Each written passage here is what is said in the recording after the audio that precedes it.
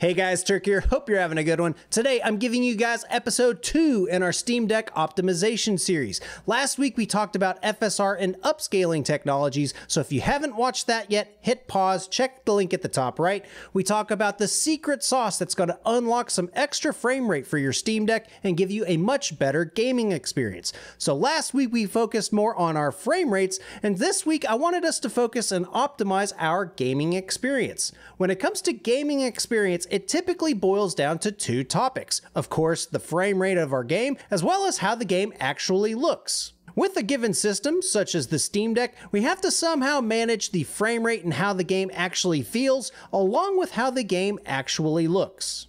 Of course, we have to be realistic of what our game is actually able to render to the screen, as well as the given system that game's going to run on. But I think if we set some basic guidelines for the system, as well as what we should expect from visual qualities, we should be able to come up with some settings that are optimal for 5 different games. So what games are we going to be optimizing today? I posted a survey over to the community tab here on the channel, and you guys voted on your top 5 games that you wanted to see optimized on the deck. So with lots of games to test, let's get tuning. Number 5. Despite its age, The Witcher 3 is one of the most anticipated games to play on your Steam Deck, and even in 2022, man, it looks phenomenal. This game should be enjoyable to play anywhere between 30 FPS and all the way to 60 FPS for this open world action RPG. Even if The Witcher 3 demands some serious graphics horsepower, I think that the Steam Deck is up to the challenge. For a performance baseline, I've tested each of the game's internal quality modes from low all the way to ultra. At low, we are already to a good start, hitting nearly 70 FPS in the foggy area in front of the first garrison in the game. Medium detail settings nearly hit 60 FPS, but 55 is a great starting point. As expected, engaging both high and ultra settings are just not realistic with the Steam Deck. Still, we could use some of those settings in our optimized setup. Next is render resolution. Unfortunately, we're limited to only 1152 by 720 as our minimum resolution, but we should still see some decent gains. This resolution engages SteamOS's FSR, and we gain an additional 8 FPS at low detail. At medium, we get all the way up to 60 FPS. As for high and ultra mode, we do get a 10% bump, but that's just not enough to get us going. Knowing that our performance is well above our 30 FPS and 40 FPS threshold, I decided for optimized settings to increase our visual fidelity just a little bit.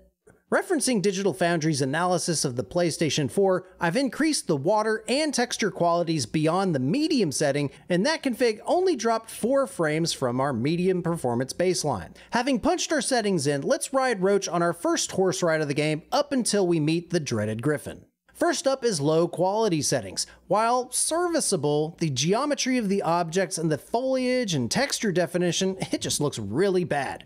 Outside of the close-up scenes with Geralt, other characters and models like the stagecoach, they look a little bit meh. Now we've got our optimized settings with FSR engaged. The environment looks much more engaging, and the cinematic seems comparable to a standard PC experience. If you're distracted by the shimmering of the foliage, going back to native 800p without FSR is still playable at a locked 40 FPS. Number 4. Red Dead Redemption 2 over the past couple days finally got an update where they integrate AMD's FSR version 2.0 into the mix, so I've got to integrate that into my optimized setting for you guys. As with The Witcher 3, I've set my resolution to 800p and started with all of my settings set to medium. Though 42 FPS is a decent result from the built-in benchmark, it doesn't leave much wiggle room for higher settings. Dialing back our settings to low, and yikes, we only buy an additional 6 FPS.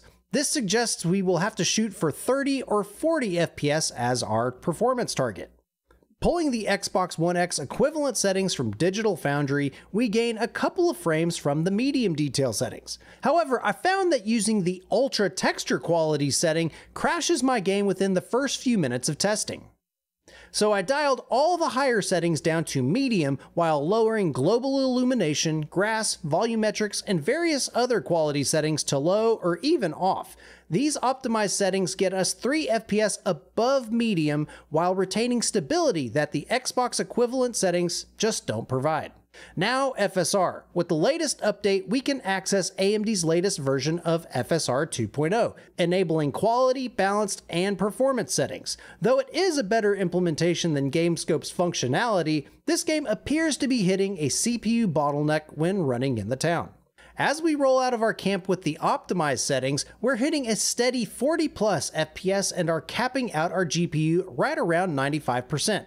But as we enter the town, the CPU starts to ramp up and our frame rate begins to tank. But even when we turn down all the settings to low, we're effectively getting this same playable experience. Still, man, the quality of the scene is absolute garbage. The trees are blocky, the textures are bland, and the shadows just contrast way too much with their surroundings. There's just no comparison between the two, and the benefits that we get from lowering our quality settings, they just don't justify the quality impact. So I'll use the medium Xbox quality setting with FSR set to quality mode. So I'm going to be running this locked at 40 FPS with VSync turned on. Still, Red Dead Redemption 2's half rate VSync mode is reasonable for a guaranteed good looking 30 FPS experience. But that's for you to decide. Number 3. Grand Theft Auto has been around for a long time, and this is yet another platform that we get to add to the list. Being nearly a decade old, GTA runs very well with even the most modest of quality settings. Dusting off the archives from Eurogamer, pulling in the console equivalent settings still runs at playable frame rates.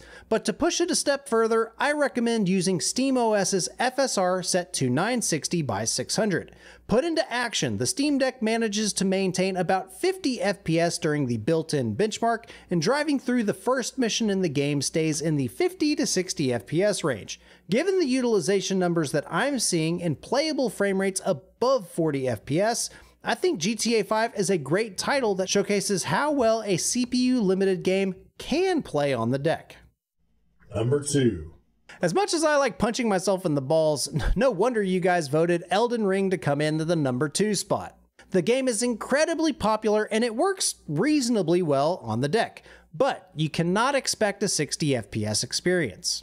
There are some caveats that we have to keep in mind with this game. From Software designed Elden Ring to run at a locked 60 FPS, so if you want to select refresh ranges between 40 and 60, your results could be hit or miss. And on top of that, the game is designed to run at 16:9 resolutions, so it's unfortunately going to have extremely large borders and bezels across the screen, and there's just no way around that at this point. For the baseline, I've tested the built-in low and medium quality settings, and again, yikes, 36 FPS at low and 35 at medium are not a great place to start. Even engaging SteamOS's FSR, we only managed to claw back 3 FPS, or about 10%. Clearly, this game is heavily CPU limited, and as I said last week, this is the most apparent flaw with the Steam Deck.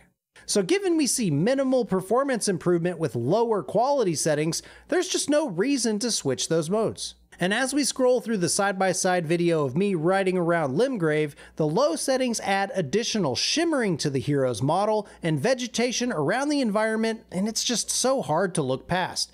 So for recommended settings, I think 960 by 540 is the ideal resolution, using straight medium or the settings I've got on the screen. From there, use the quick access menu to lock your FPS to 30 for a much more fluid experience. Before we get to number 1, I want you guys to go down to the pinned comment in this video and respond to the survey, because as you can see with all the games we're playing today, each of them have their little quirks and tweaks that definitely could use a little bit more explanation. And if you like this video so far, like, comment, subscribe, and share this video with your friends. I'm really wanting to get past 5,000 subs, and I gotta keep this channel growing, and I can't do that without your help. Number 1. We showed Horizon Zero Dawn in last week's video, so now it's time to finish the job and give you some optimized settings.